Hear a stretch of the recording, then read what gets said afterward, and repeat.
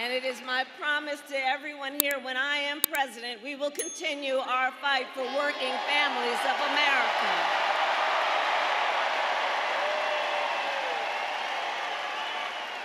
Including to raise the minimum wage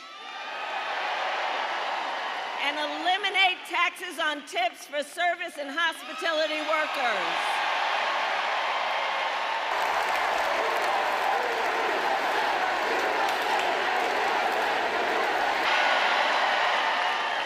We fight for a future where we build a broad-based economy where every American has an opportunity to own a home, to start a business, and to build wealth.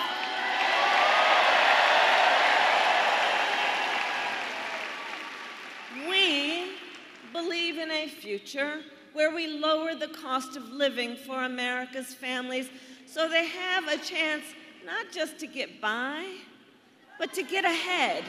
To get ahead.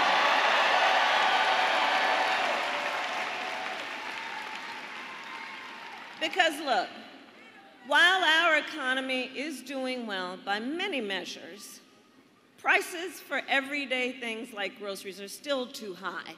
You know it and I know it. When I was Attorney General, I went after price-fixing schemes. And when I am president, I will continue that work to bring down prices.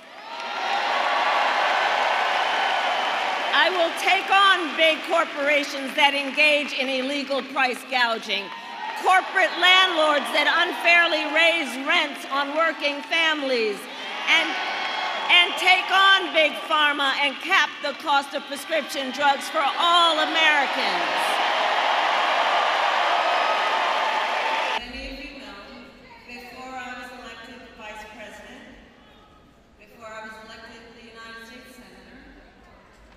Donald Trump has a different plan.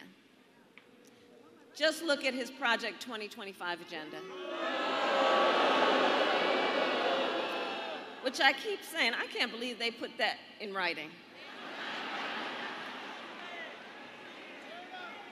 And so if he is elected, Donald Trump intends to give tax breaks to billionaires and big corporations. He intends to cut Social Security and Medicare. And he intends to surrender our fight against the climate crisis. And I don't need to tell Nevada every day, because you feel the impact of extreme heat and drought. You know the climate crisis is real.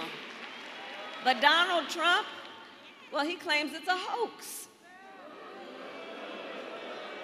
And on top of this, if Donald Trump were to win in November, he won't, but if he were to win in November, he intends to end the Affordable Care Act.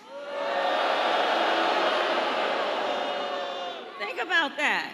To take us back to a time when insurance companies had the power to deny people with pre-existing conditions? You remember what that was like?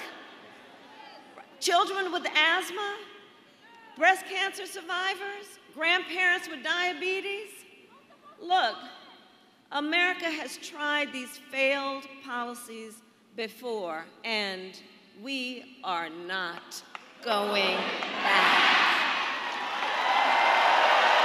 We are not going back.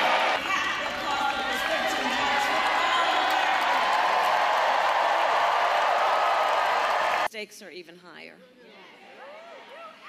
And that's because last month, the Supreme Court of the United States basically told the former president that going forward, he will effectively be immune no matter what he does in the White House. But think about what that means. Think about what that means. So Donald Trump has vowed to be a dictator on day one if reelected. He said he will weaponize, essentially, the Department of Justice against his political enemies. And even called for the, quote, termination of the Constitution of the United States. Let us be very clear. Someone who suggests we should terminate the Constitution of the United States should never again stand behind the seal of President of the United